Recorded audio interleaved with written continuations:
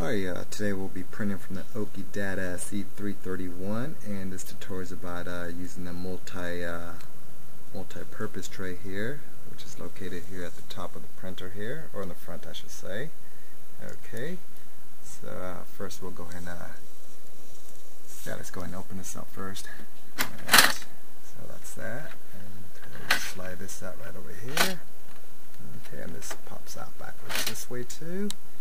And we're going to go to the back of the printer and open that as well. If you don't open this part back here, it won't work at all. Well, I don't know, but I think it might not, but you're supposed to open this up because it'll take it straight back here when it prints. Okay, let's see here. So we'll open that up there. There we go. Mine is really tight to the wall, but if you have more room, you can slide this part out here so your paper won't fall off. But I'm just going to leave it down here for now since I don't have any room there. So the next step is to go ahead and send this to print here. Okay, so we'll go ahead and file and print. Okay, there it goes. Alright, so right here it's really important to go under your printer dialog box here. I'm using Illustrator, so your program might be a little different here.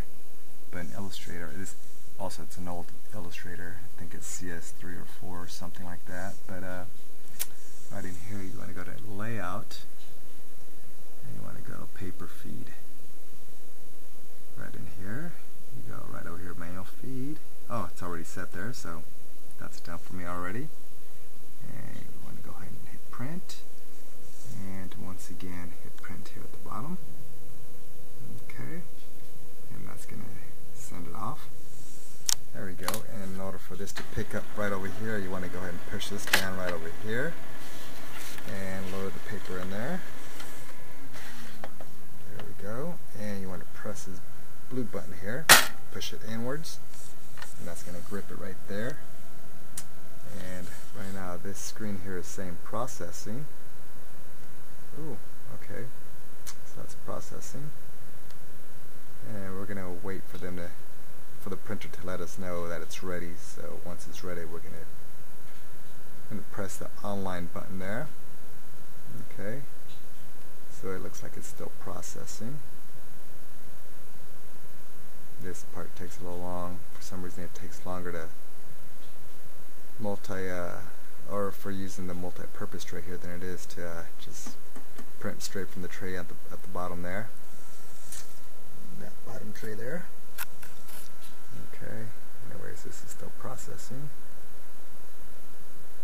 Okay. Once it tells us it's ready, we'll press that button there.